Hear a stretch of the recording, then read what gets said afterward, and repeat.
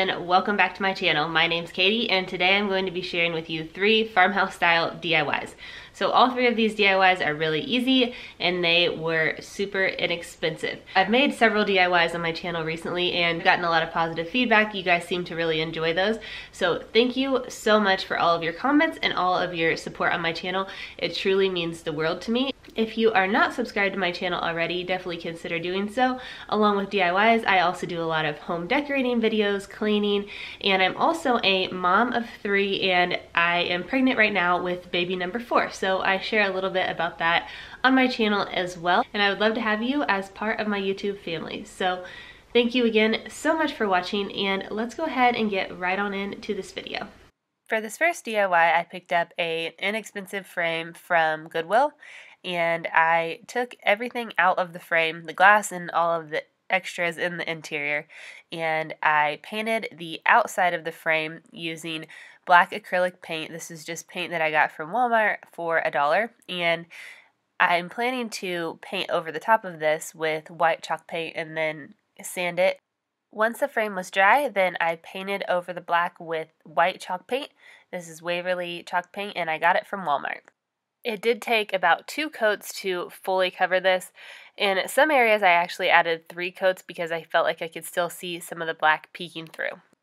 Next, my husband cut some chicken wire to fit to the back of the frame, and we don't have a staple gun, but if you do have one, that would be absolutely perfect to adhere this to the back. Instead, we just use hot glue because that's basically what we had, but like I said, staples would be absolutely perfect. I printed off some letters on the computer that said Farm Fresh, and then I just cut these out and I used the black piece that had been inside the frame and glued these onto that. I just used Mod Podge because that's what I have, and after that dried, I cut these out and basically the black just made them a little bit more sturdy.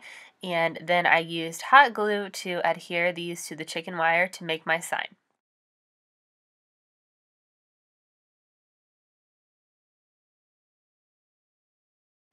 After the letters were placed, I sanded the frame a bit. I would actually recommend sanding before you place the letters. I accidentally forgot, but some of the paint from when I was sanding got onto the letters. So if you are going to do something like this, sand the frame first.